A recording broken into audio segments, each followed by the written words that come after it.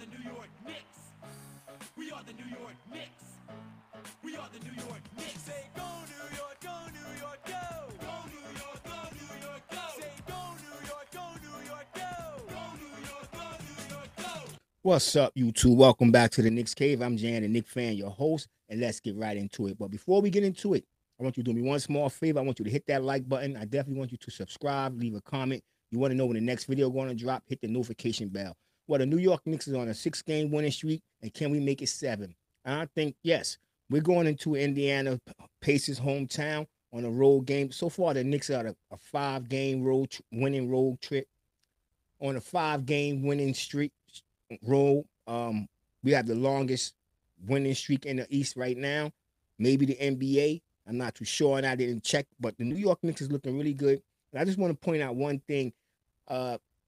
To the weeks leading up to this excitement, to the way the New York Knicks is playing, a lot of people had the Knicks dead in water.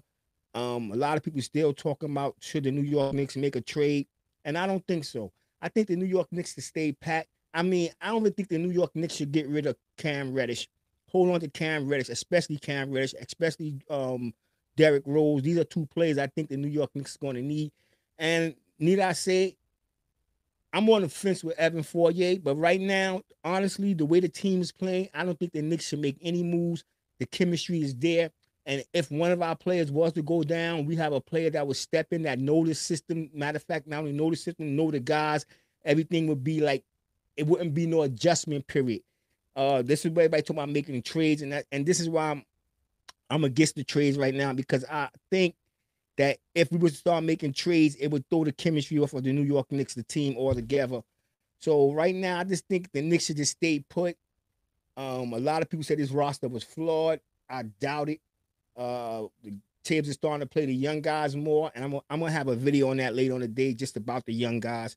There's something I'm gonna talk about later in this video, a matchup I would like to see, and I want y'all to hit me in the comment section and tell me y'all think that's a good matchup. But before I get to that, I just want to talk a little bit more about Indiana Pacers. But let me backtrack to that Chicago game. Yes, it was an impressive win, but what worried me about them 2 victories against Chicago, and like I said, this is not a flawed roster like so many people have complained about, is that Chicago doesn't play as a team. They have no team chemistry. There was rumors. There's actually been video of players actually arguing and going up against one another. So this, I don't want to take nothing away from the win from the New York Knicks, but that team is in some type of turmoil. They're missing their starting point guard. I mean, they do have 3 good players. I mean, DeRozan and Levine and Vucevic. Them are 3 very good 3 offensive players, but none of them are known for their defense. So that team is going to be, I don't know. But let's get back to the New York Knicks and how we've been doing on this winning streak. I'm not going to say I'm surprised. I'm going to be honest with you. I knew it would come sooner or later. The Knicks would start playing better basketball, because my biggest problem with the team was the defense. And and I know some of y'all might say, "Oh, we still playing the same defense." No, we're not. He changed. He put some tweaks in the defense. And as you can watch, if you watch the game, the guys is not running double teaming, running from over here all the way over here to play defense. So what I like what he did, he's playing a man to man, and only and a little bit switching. It's much better than all that trapping and double teaming. And I be hearing Clyde talking, and I respect you, Clyde. I respect you, Clyde Frazier. Clyde be calling for the double team. And every time Clyde call for the double team, we get hit with a 3. Clyde, I don't mean no disrespect.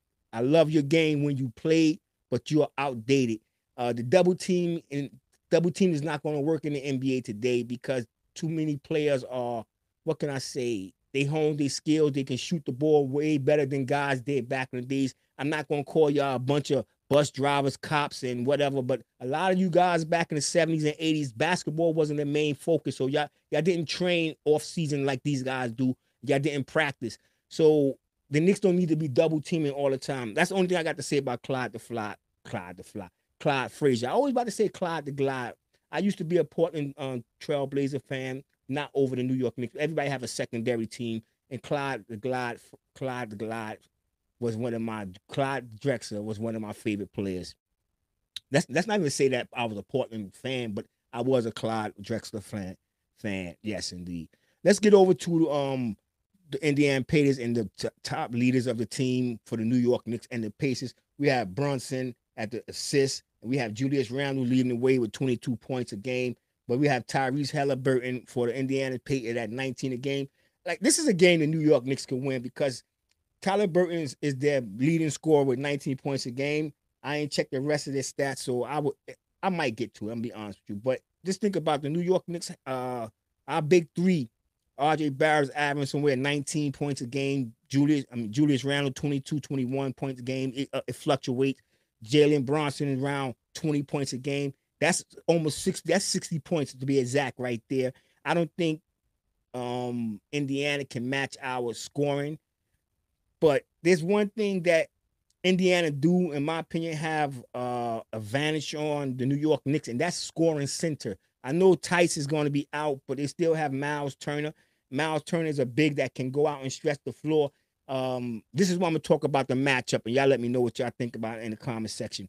Now, we all know Mitchell Robinson is going to start, and I have no problem with that, but sometimes I think when Mitchell Robinson is playing certain centers that can step out and hit that three like Miles Turner, like Vukic could do. You see him in the Chicago game. Mitchell Robinson wasn't out there. Hartenstein, sometimes he can play the perimeter sometimes. He's not that good. But Jericho Sims, even coming out of college watching this guy can actually guard. He can guard 4 different positions. If he has to, he can guard all 5 positions. He can guard from the shooting guard up to the center. He's mobile, he's athletic, and he's really bouncy around the rim. And that's what we need in a rim protector. He's not afraid to go out and contest shots because he know he's athletic enough to get back and block shots or even contest shots. And I'm not gonna lie, I can't wait for the day that this kid get to start. I know that's a long time coming, but who knows? It might be next year. Who knows? We have Isaiah Hartenstein here for another year, 2 years, 2-year deal, $8 million. That's $16 million. We just re-signed Mitchell Robinson, but Mitchell Robinson have a tendency of getting hurt. He may not play a full season. This is why I say we can bring in Sims, and not even if Mitchell Robinson is not hurt or Isaiah Hartenstein, bring him off the bench. But I would just like to see Jericho Sims start against centers that like to go out on the perimeter and hit that 3 or take the 18-foot jumper. Mitchell Robinson don't contest it, and most of the time when he do contest it, he get out there late and it wind up being a foul. I like Jericho Sims and I like our young core, but this game right here, the Indiana Pacers, they come in, like I said, 15-15. They're actually 10-7 against the Eastern Conference teams. The New York Knicks is what? 11-6 against the Eastern Conference. This, like I said, this is a game that the New York Knicks should win, but you can never count your chickens before the eggs hatch. So what we're going to see is what can the Knicks bring.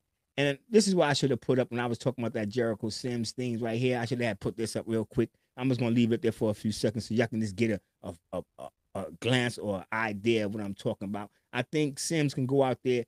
I'm not saying start Sims. I'm saying let Mitchell Robinson start, and if Miles Turner start hitting them jumpers or threes, then bring Sims in or even Isaiah Hartenstein. And we can, because the way the Knicks is playing right now, I'm going to be honest with you, my opinion, we look unbeatable. If we continue to play the way we play, I know Julius Randle in the last 3 games, with the last game we just played, he had 19 points. But before that, he dropped 30 points.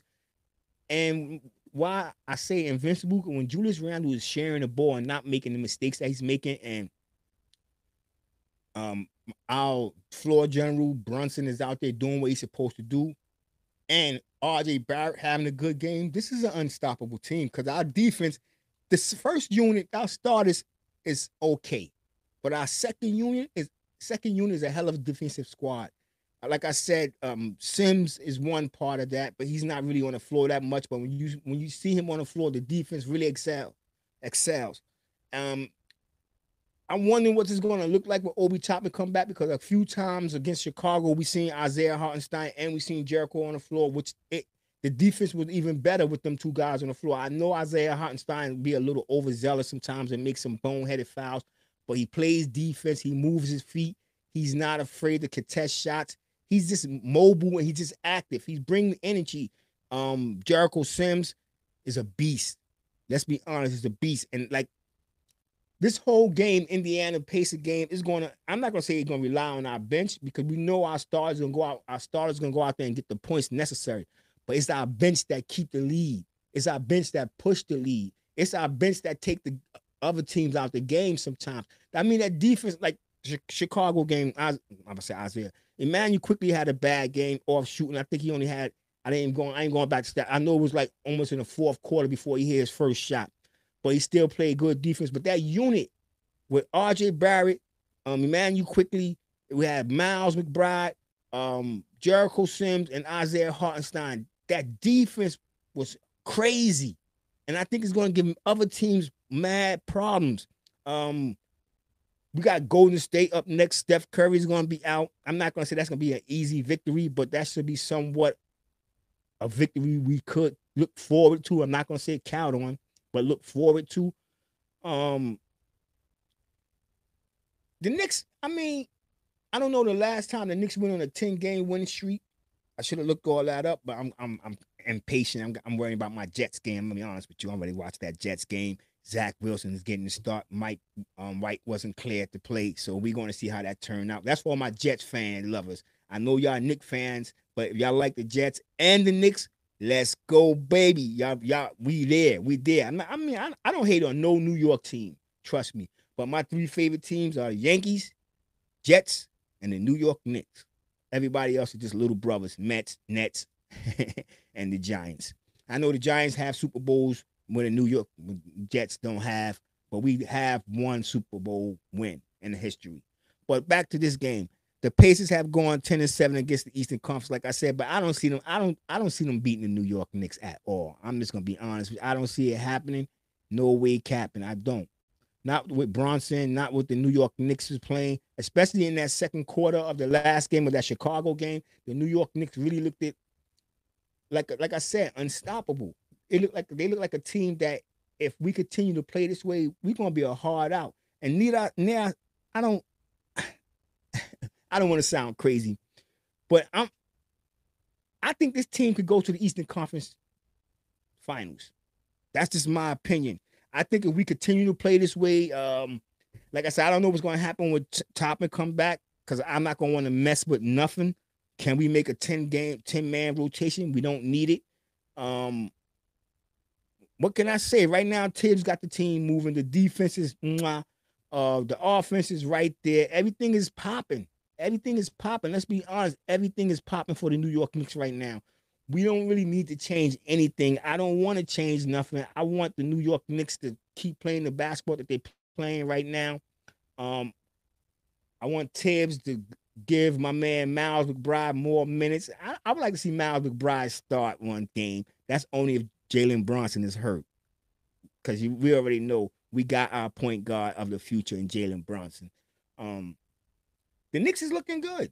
There's nothing really bad I could say about these last 6-7 games. The defense been right there. We start out slow, but our offense, and we have to give a lot of thanks. I mean, a lot of big up to my man Julius Randle. I know a lot of y'all want him traded. I did last year, but this guy's doing what he's supposed to do. The Knicks is going to take this game, and then I predict the way, because let's face it, Golden State is not a powerhouse like they was last year. They actually started off one of the worst teams in the West. We'll leave that for the Fakers. The Fakers are making progress. That's Lakers if you don't understand. But this is a winnable game. So if the Knicks take this game, we can go on and take that Golden State game. That can be an 8-game winning streak. We got a couple of games up and it's coming up. We got Chicago coming back again next Friday. I don't know. It's going to be hard to beat a team 3 straight games, but we'll see. The New York Knicks, I think they're up to the task. And if we happen to lose to either Indiana or Golden State, I think we're going to come back and take that out on Chicago. The New York Knicks is looking really good right now. And, like, we just been hearing people talking about trade this guy. We still hearing people talking about make this trade, make that trade. I'm going to be honest with you. I think a lot of people that cover the Knicks, that I ain't gonna say watch the Knicks, but I'm talking about report on the Knicks. I don't think they're Knicks fans, and I think they just want to sabotage my team. Cause why would we go out and make trades? I mean, we don't have to get rid of Cam Reddish. We don't have to get rid of Derrick Rose. Some of these Cam Reddish are expiring contract. We can save that. If you don't want to resign him, that's money off our books. We don't need nothing. We don't. If we're going to get anything, let's get it in the draft. Let's get some homegrown players. Let's get a real good shooter to complement Grimes when he got to go down. We can bring somebody back off the bench that can. And like, I ain't mean to just jump off subject, but y'all heard me say it many times. This kid's gonna be the next Klay Thompson. Well, you're gonna hear me say something different. He's gonna be better than Klay Thompson. And why I say that? Because his defense is better than Klay Thompson. Once he start hitting that 3-point shot on a regular, get his percentage up, which he did in the last game, making 5 out of 6. Like, this kid's going to be better than Klay Thompson. I'm letting you know right now. You heard it right here. Call me crazy. Call me delusional. Whatever you call me, make sure you call me that in the comment section. But don't forget to hit the like button. Don't forget to subscribe. And like I said, leave it in the comment section. You know what I'm saying? The New York Knicks is about to go on a 10-game winning streak. That's just how I feel. The New York Knicks, like I said, with this team, I'm telling you, with this team, we can make the Eastern Conference Final. Y'all think I'm bull crapping? I ain't going to curse. I don't really like curse. But y'all think I'm bull crapping? I'm telling you right now, the way we're playing right now, the way we're gelling, we're only going to get better. That's just my opinion. Let me know what y'all think in the comment section. And with that being said, I want everybody to stay safe, stay healthy, God bless, and peace.